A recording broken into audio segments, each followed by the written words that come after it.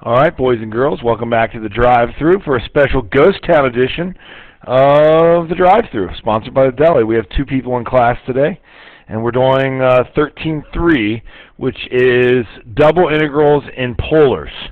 Okay, so first let's do some easy little polar reviews. Right, that's why we're doing them. It's been a while. I'd like for you to describe the limits on R and theta for those two. Yeah, go ahead. Okay. Oh, hold on. Sorry, and let's go.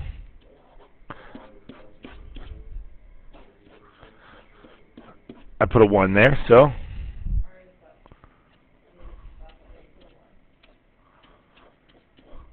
Good.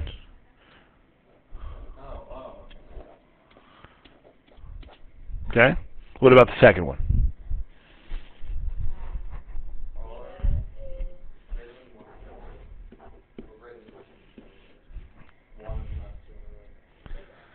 What do you think? That's fine. Mm-hmm. And R? Mish? Good. Okay, so that's something we'll be doing today. No, you wouldn't want to say that theta has no bounds in polars, okay, even though I totally understand what you're saying, because what happens is as we integrate that, it's going to keep going over and over. So if let's say you said it went to 4 pi, well, now you'd get twice the area, okay?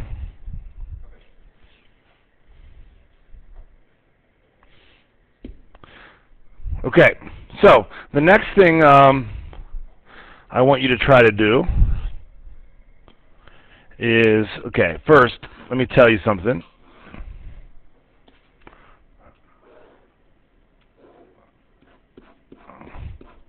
This thing right here is called a polar sector. Okay? We are going to treat polar sectors the way we treat the little rectangles that represent dy dx, which is dA, okay? And we're going to add up all these little polar sectors to get the area of our region. So what we do is we consider this d theta. So think about it like theta started here and then it changed just a little bit. So obviously this is an enlarged picture. We consider this part to be R, and then this is like R grew just a little bit, okay? So that's dr. Could you guys find this arc length for me? Okay, good. So it's going to be d theta over 2 pi. That's the portion of the circle taken up by this angle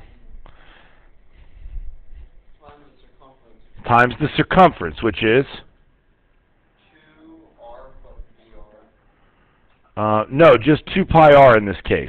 Because keep in mind, I'm only asking you for this arc length. And so this is r, okay? So then if we do a little canceling, it's r d theta. So this thing right here, this arc length is r d theta. All right, well, we're going to use a little bit of our calculus magic, but just kind of imagine that as this polar sector region gets infinitesimally small, or as d theta approaches 0 and as dr approaches 0, because we're going to take the limit as, you know, as they approach 0, kind of. This polar sector is kind of going to turn into a rectangle when we have infinitely many of them.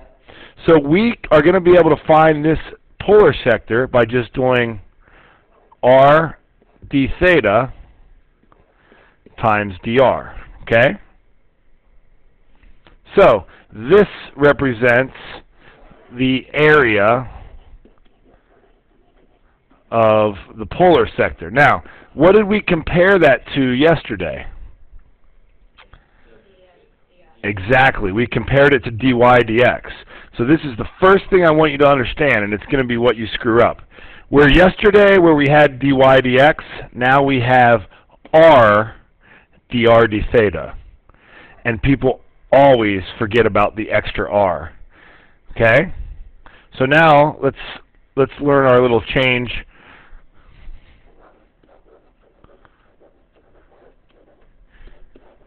to polar equation.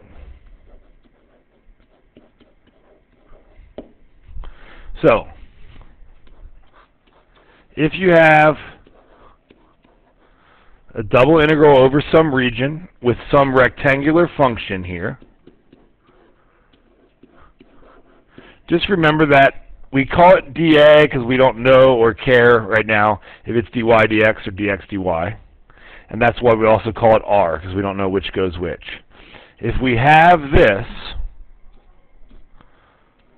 that's going to be the same thing as the double integral, and I'm going to give you the two examples that we can have it. That's an alpha and a beta, but for angles. So G1.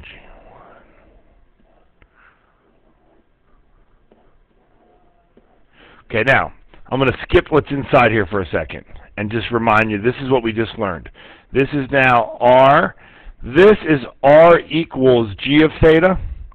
Remember that in polars, the radius is a function of the angle. Okay? So it's like, okay, so that's r dr d theta. Well, I'm going to allow you to change it because sometimes it might be a little easier. Well, sometimes you'll have to change it, I should say. But here is what's kind of ugly. X turns into r cosine theta. And y turns into r sine theta. Okay? It could also be the integral of g1 of theta to g2 of theta, the integral from alpha to beta. Hold on, these would have to be constants, but they still could be constants. So this would be a and b then in that case. Okay? Of f of r cosine theta, r sine theta, r d theta dr. So that would just be if we switched the bounds of integration. And I guess that would be considered, let's see, r simple. So in that case, it would be like this one. You know what I mean? But what we could have as functions as like, got it? Okay. Okay, so now let's just reassure ourselves that we're right.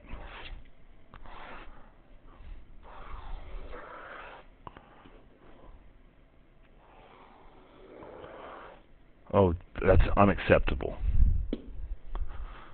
The first one's bad in itself. All right, what's the area of this washer? 9 pi, okay? So we already know that. Now let's see, remember how we started this whole chapter out by finding the areas of things that we already could find the areas of, but we were using double integrals to practice? Let's do that right here. So,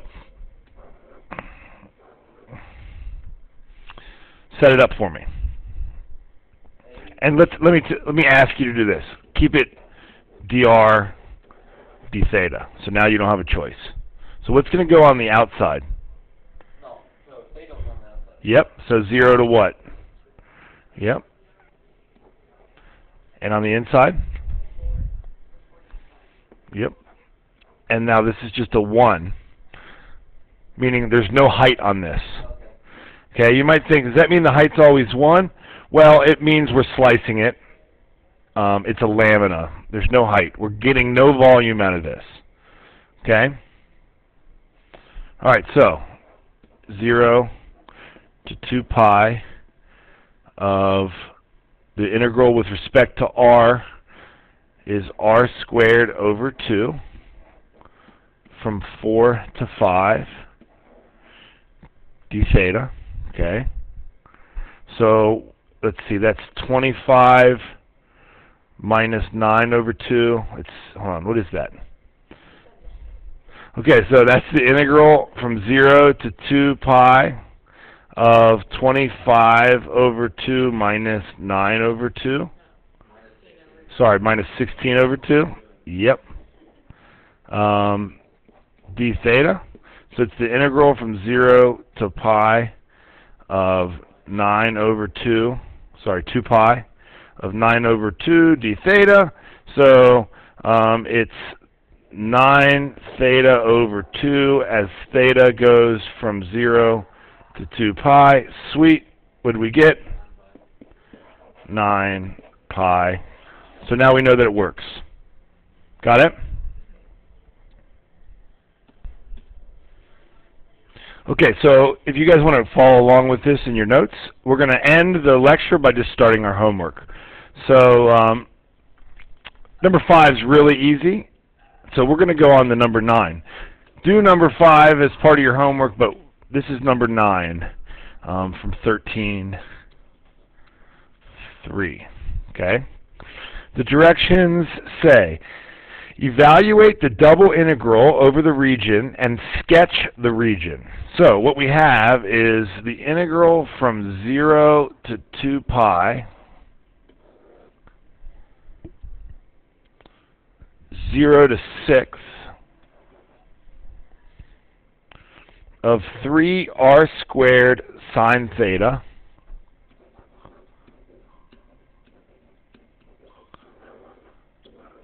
dr d theta. Okay? We'll evaluate it first, but one thing I want you to note is that there's no r dr d theta here, so clearly they have multiplied that r through, so that's going to be important a little later. Okay? Let's just practice evaluating it first. The integral of 3r squared sine theta with respect to r is 3r cubed over 3. So it's r cubed sine theta from 0 to 6 d theta. So what is 6 cubed? 36 times 6. 72 times 3. 216.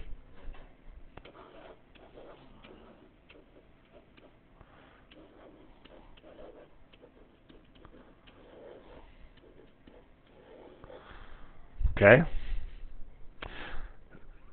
Integral of sine. Negative cosine? Negative cosine, right? So you get negative 216 cosine of theta as theta goes from 0 to 2 pi, which gives you negative, cosine of 2 pi is 1, so you get negative 216 minus negative 216, which is also the cosine of 0, which is 0. Okay? Thankfully, I can actually explain this to you. Like, I feel so good about myself because what do we say this actually was is, so let me just take this. That's equal to 3r sine theta r dr d theta, right? What was r sine theta in polars? It's y, right? So what this is in rectangular, okay, is 3y. So now let's sketch the region. Okay, we know that r goes from 0 to 6, and that theta goes from 0 to 2 pi. So what is our region? Yeah, we know that r goes from 0 to 6, and that theta goes from 0 to 2 pi. So what's our region? What's it look like?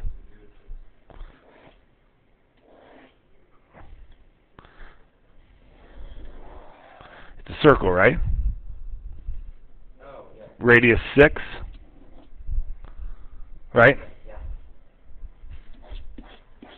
So in this sense, this is no different than the overhead view from rectangular. But we don't know the answer to why is this answer 0, right? Why did we get 0 volume for this? Here's why. It's that part about the region being positive over the region. So check out what this would look like. One of the hardest things for me to do is drawing a circle in this plane.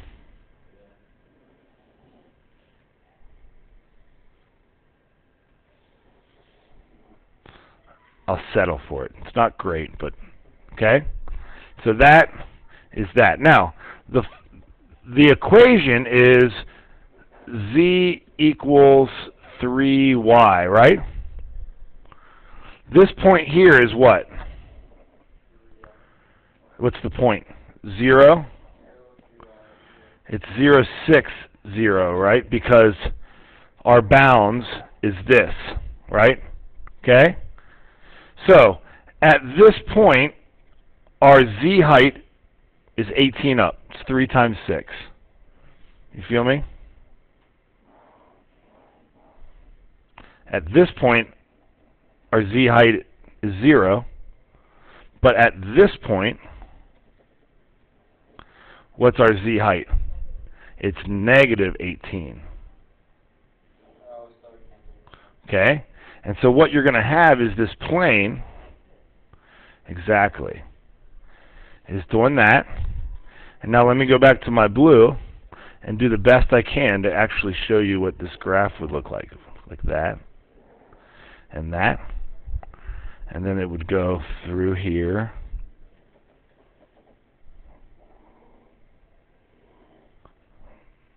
Here, I gotta tie these ends together.